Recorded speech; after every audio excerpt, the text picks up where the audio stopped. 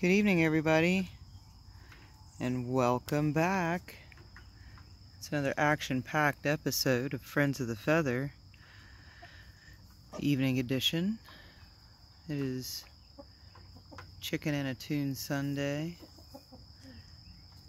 We have successfully retrieved 4 eggs again today. Let's see. I know for sure that Faddle is laying. This one is for sure laying. Let's see. I think 2 of the Beanstalk brothers are laying. They are the ones that I know for sure. Possibly one of these 2, because they've been hanging out in the nests a lot. I know for sure that 2 of the Beanstalk brothers are laying, and I think that Falco might be as well. Now these guys like to sneak up on me, I've noticed. You'll see. And Laddie for sure is laying. Hey, now stop. Laddie's laying for sure. What's up, Falky Balky? Falky's such a lover. Aren't you, baby? Yeah, you're a Falky lover. Yeah. So, we're cooking right along, and the eggs are getting pretty big. They're, the first couple were too small to fit in the little egg rack that I have, but they're all big enough to fit in there now. We had a bit of a piñata event earlier. Their food exploded. This little feeder right here is a problem because the top spins off just a little too easy. So when they get a little too vigorous about their eating habits, the top pops off that and you get this effect. It's the piñata effect, which they really enjoy, but it's a huge waste of food. So we want to try to avoid that if we can, but this feeder is a problem. The other hanging ones aren't really an issue, but I gotta watch out. These chickens like to sneak up on me, and they've been doing the peck and twist on my arms. It's really rude. Yeah, but everything's good. Everything's great. My phone's about to die, so I think this video is probably going to have to be shorter because I have to leave myself a little bit of juice because I have to be able to, oh, good golly, Miss Maya. Oh my. I have to be able to, upload it still. Oh my. That was brutal. Yeah, so Faddle is having his way with the hens for sure. That was, yeah, so, but, yeah, so, song day, we talked about Dave Matthews, we talked about Rush, we talked about, Tool. Again, Tool's coming to Charleston. If anybody would like to donate to the Get Me to Tool in Charleston fund, front row center is only $2,800.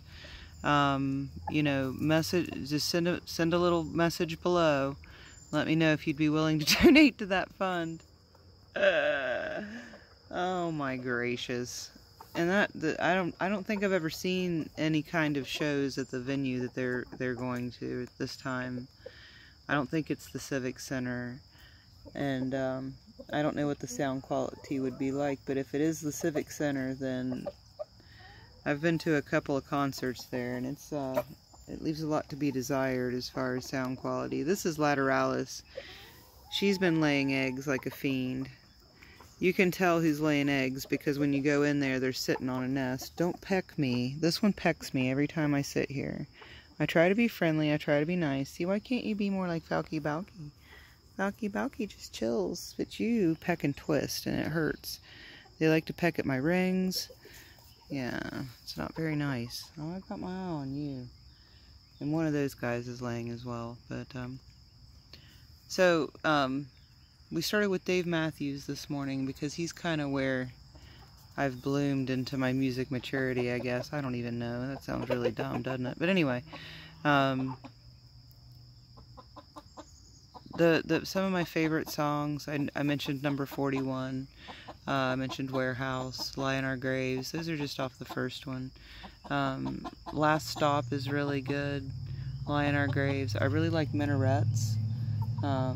That's a really, really good one. One of their first ones. Once they got past like Before These Crowded Streets, I do like some like Alligator Pie is really good. Boot Hill is really good. I really liked the Lily White sessions. Big Eyed Fish is really good. Raven is another really good one. There's really good. Tim Reynolds, they're live at Luther College. That whole album is fantastic, of course. Live at Central Park is really good. And God bless him. I love Dave. I love him to death. I really do. But there came a point in his career where I think he was just past where he should have been. And I'm okay with saying that. You know, send me all the hate you want. That's fine. It's just my honest opinion. Like, I haven't even listened to the new album. There are some really, really good songs on some of his newer albums. See, now that might be what happened earlier. We've got some rooster aggression going on here.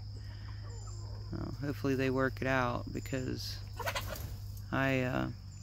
this is how it is, boys. So we'll keep an eye out for any kind of injuries. But anyway, there are some good songs, and I openly admit that. But you know, I can also openly admit that some of his older stuff, when I listened to, like, when we were on our way to Mississippi, we're doing the chicken roundup. Everyone's running circles around the enclosure trying to stay away from the roosters that are fighting. Oh boy, round and round they go. We were listening to Sirius XM on the way down to Mississippi, and they played a live show from Charlotte, I think, that was done like in the beginning of June. It was just days before this date. I think this was like the 6th, 4th, 5th, or 6th, something in there. And this was from June 2nd, so this was like brand spanky new. And upper management doesn't really care for Dave that much. So I was just kind of keeping my eye out for different songs that I really like of his, and of course number 41 comes on.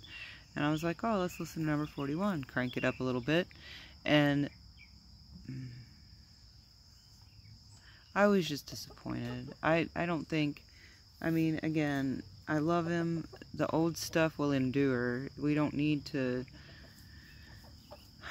do that. I mean, it was the song, it was good. If I was there, I would have loved it. But, because with a Dave show, it's more about, like, this sounds really dumb, the vibe. It's about the vibe. It's about the camaraderie that you feel with the people around you that know every word to every song. That's the thing about Dave concerts. So, and the concerts in general, really. I've always been a fan of live music. I've seen a lot of bands live. Not as many as I would like, that's for sure. And not as many as most people, I'm sure. But for me, I feel like it's a lot.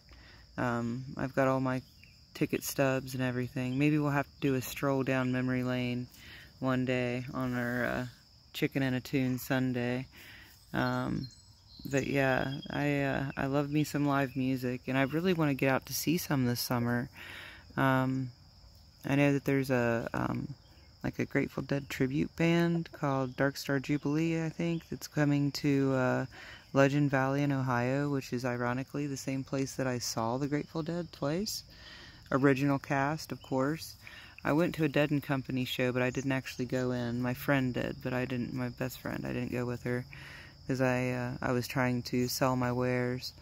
But yeah, I mean, and again, the Dead is hit or miss for me. I really, again, it's the crowd, the vibe. I really, you know, the music is really awesome live.